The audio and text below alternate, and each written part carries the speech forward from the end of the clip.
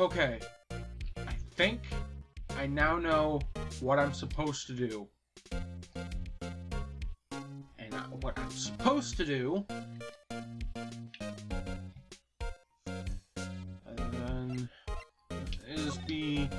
is to present him with the memo. The Maya... conversation I had with my sister was recorded on my cell phone. Present him with this. Did you see my face cell phone? Oh, that? I have that. Did you think I can... Do you think I can give it back? You can give it back? Sure! I mean... Wait a second, pal! Tricky lawyer! Uh-oh. No, anyway. Just telling them straight. Why I want it, there's no way he'll give it to me. Oh, no, just, you know, detective. Nope! I know nothing, pal! The cell phone has a lot of numbers on it, like her boyfriend's. Cell phone holds all the girl's sweetest and spiciest secrets. You're trying to confuse me? Sorry, pal, I already checked all numbers in memory. Impressive. You're quite the detective. Uh-huh. You here, you can... Uh-huh. Oh, here, you can have the phone back. There weren't any suspicious call records in there after all. Seems you didn't notice the recorded conversation. Court records here, recorded conversation. I guess I've asked all the questions I need to. All done, pal. Yes, thank you. I'll be heading out now. Oh, wait. One more thing I wanted to mention to you. I don't suppose you're planning on talking to that witness. Anyway, you better not. No influencing witnesses with your lawyery ways, pal. I think that I had completely forgotten about her. The witness? Yeah, Miss April May. Sorry about this, but I can't tell you anything about her. Well, you just told me her name. It's May, huh? So you've sent her home already, then? You're trying your lawyery tricks on me now. She's not to go outside her room until the trial. So she's still in the hotel across the way. Guess I should know better than trying to get a detective to leak information. You got that right, pal. Pay a visit to Miss May. Okay. That means now I am able to head to the Gatewater Hotel. September 6th. Gatewater Hotel, room 303. Well, hello there, handsome. Hi. Smooth, right?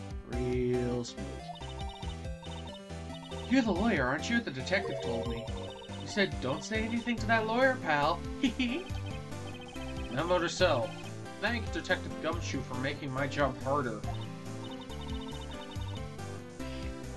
Gee, this is all like something out of a movie. It's all so exciting, I can hardly contain myself.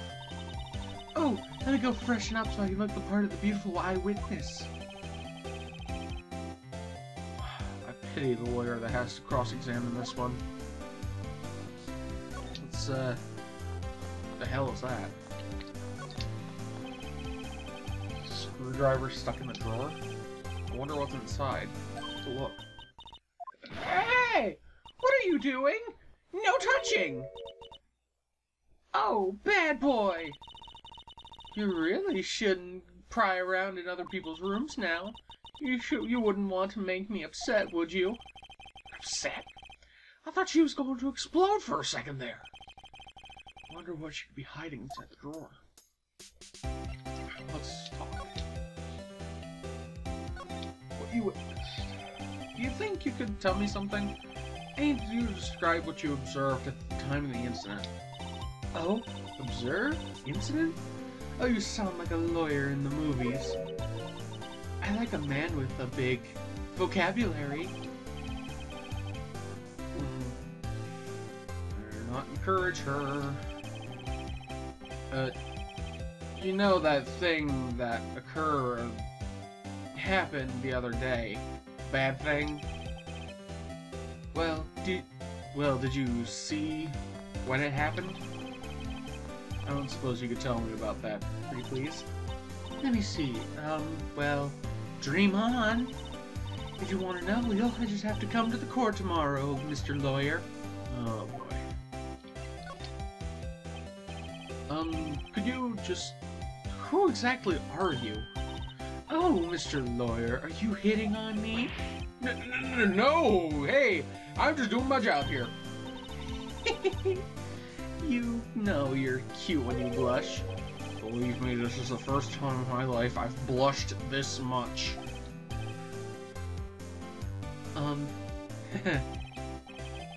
Right.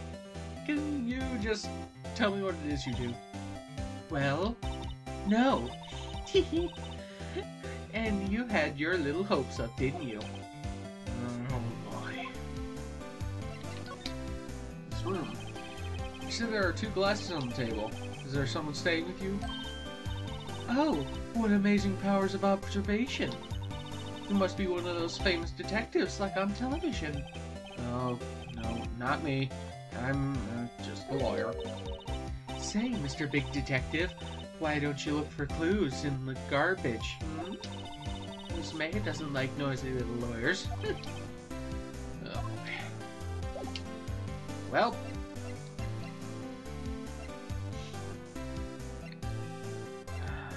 Let's move on to Grossberg to see if he's there now. Still out. Maybe I should just wait here for him to come back. Ahem! If that wasn't the most over-the-top clearing of the throat I've ever heard. Aha! So you're the one they say has been looking for me. Yes, that's me. He looks even grander than I imagined. That badge on your collar. Ah, so you're a lawyer, are you now? Yes. Well, yes. And what do you want? I'm not particularly busy these days. Please proceed. Not busy? How come no one could get in touch with you? Something the matter? You came to see the one and only Marvin Grossberg, did you not? Oh, Christ. Well, here I am, boy. What do you want? Out with it! Well, sir, actually, it's about Maya Fey. Yes, Maya Fey. Go on. Why the strange reaction? I'm really quite busy here, son. Can't go talking cases on days' notice. No, it's quite impossible. Wait a second. How did you know the trial's tomorrow? Anyway, I'm afraid the entire impossible for me to represent her. Sorry, end of discussion. What's going on? He refused me before I even got a chance to ask him. What do I tell him? I almost did it again.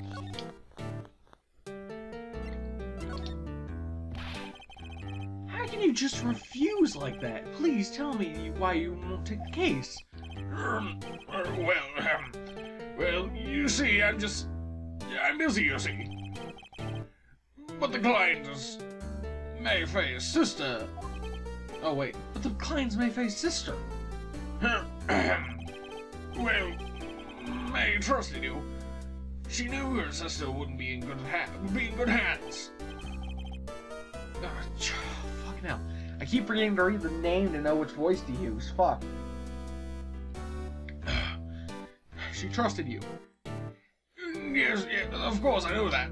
However, I'm sorry, but I must refuse. Sorry, goodbye. Fine. I don't have any time to argue with you anyway. Yeah, phlegmy. I'll go look elsewhere.